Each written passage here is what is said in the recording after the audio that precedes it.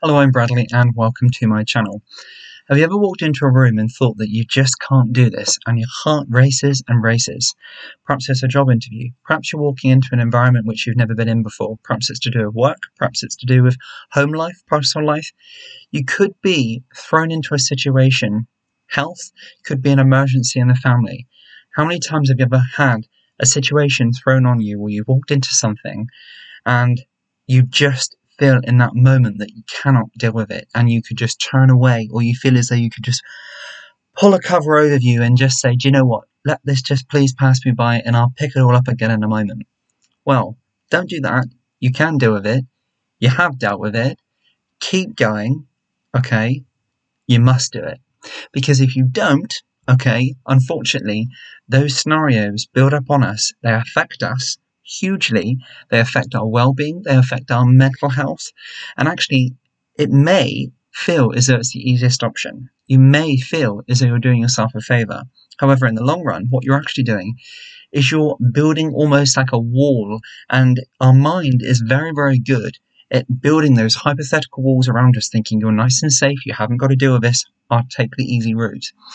Now, sometimes, especially for mental health, taking the easy route and just kind of stockpiling those thoughts and those feelings and those situations and the things which life throws on us sometimes, because let's be honest, it happens to all of us. Everybody is going through something. But do you know what? If we don't deal with it in the right way, and sometimes if we just stick our head in the sand, it just gets worse. And I don't mean the situation gets worse. I mean, unfortunately, it starts to affect you. It starts to affect your well-being. It starts to affect you emotionally. It can even exacerbate any physical issues which you might be dealing with in your life in terms of health or anything else going on. So please, and I say from past experience, you never know how strong you are. You don't know how much you can deal with, because honestly, you will surprise yourself. So if you walk into a situation, as I say, whether it be family, whether it be the worst possible emergency ever thrown on you, and I hope from my heart, God forbid that ever happens. But you know what? Sadly, life does happen. Remember, it's a fallen world we live in, and we've got to do our best in this world to support one another, to take care of one another. It doesn't have to be family. We have to be supportive. We have to be courteous and understanding that everybody is going through something.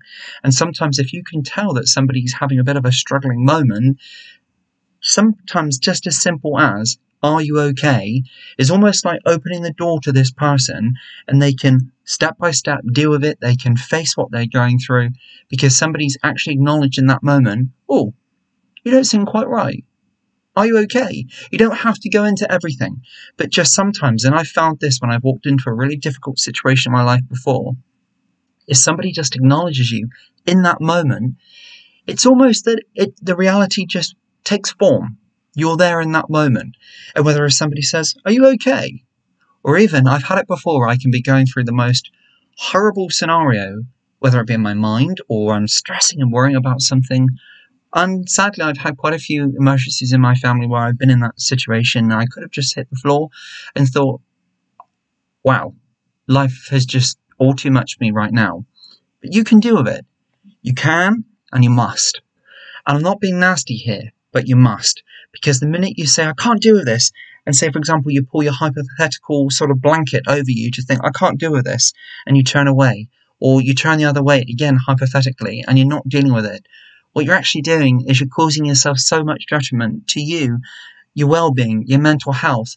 And you know what? The longer you put these things off, it gets harder and harder. Think of it this way. You're going through something in life, and sadly, unfortunately, you lose your job. You've been out of work, say, for a little while, and then you have an interview, and you don't get it. Then you have another interview, and you don't get it. Third time round, you get it. But you haven't been in that environment for so long, dealing with people, finding people in terms of working relationships, how people work, building a team again. The first day you walk into that environment, and I can relate here, because after a number of operations, I was out for quite a few months, but yet it wasn't a new job. But yet things had moved on so much that most of my team had left and moved on to different things, and there was just one or two people left. So I can relate. I do know what I'm talking about here. And you walk into a room and almost what you're wearing almost feels as though it's gone 100 degrees. and you feel yourself almost like sometimes barely being able to breathe. And it's anxiety. It's your way of your body. It's kind of that flight mode where to go, oh my goodness, I got to get out of here. It's your body actually telling you that. But actually, you haven't. You haven't got to get out of that. You've got to deal with it. You must carry on. You must push through those walls. You must. And you will.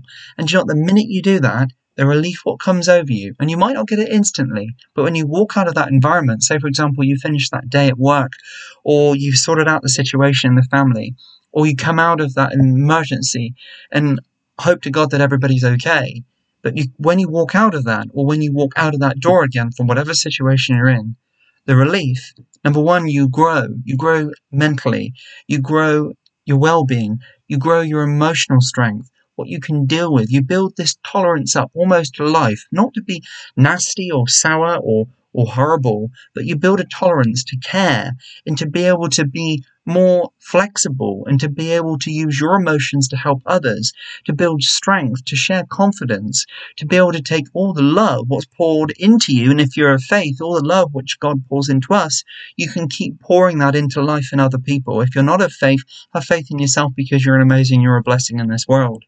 And just remember, you've got to look after yourself before you can help others and look after others.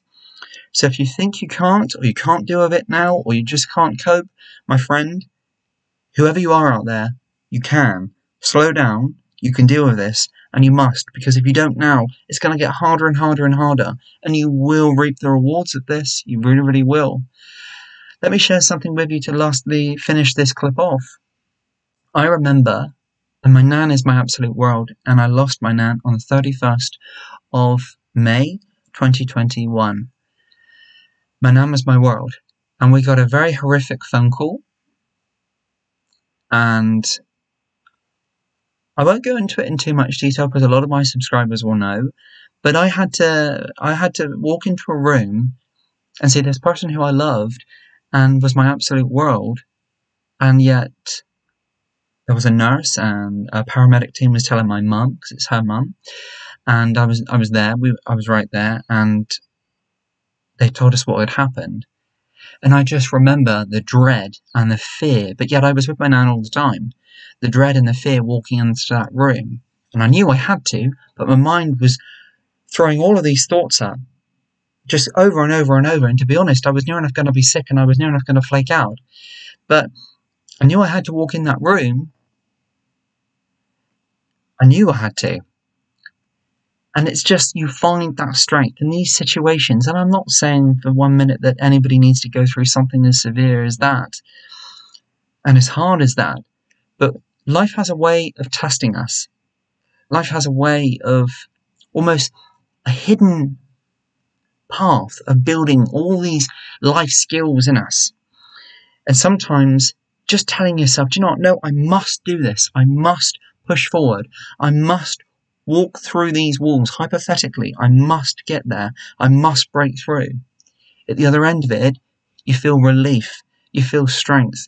You feel that you've grown as a person on so many levels, emotionally, mentally, well-being. That tolerance, that life skill, that robustness to be able to think, do you know what? I've conquered this. Now I can help people. I hope you can relate to that. You can probably imagine I've done that a fair few times. It doesn't matter who you are. It doesn't make you a weakness. And let me just remind you, if you can't, and in a situation and you can't right now, and you think to yourself, I must do it, but I just can't for whatever reason, do you know what? That's okay. But just don't do that all the time. Don't walk away all the time. For example, if it's a job, if it's a family situation, you know you need to be in that situation, and you think, I can't deal with this, I can't do this. Yeah, it's okay for you to walk away, but just remember, for you to grow, for you to be involved, and for you to be current in that situation, you must. So it's okay to not be able to do it right away, but don't keep making that mistake, because I would probably class that as a mistake, because all of those things, to be in that situation, to grow, to support, to love others in that situation, or to reap the rewards of, let's say, promotion, career development, or whether it be to support a loved one, to be there in a nasty situation, or whether it be a hostile relationship, or whether it be so many things we all go through in this world, and just remembering that we all go through something. Okay, on that note, God bless, take great care. If you do have any questions at all, any queries, if you'd like to just mention anything to me at all, feel free. It's an absolute pleasure to receive your comments. It really does mean the world to me. On that note, God bless, take great care, and I'll be seeing you real soon. Bye for now.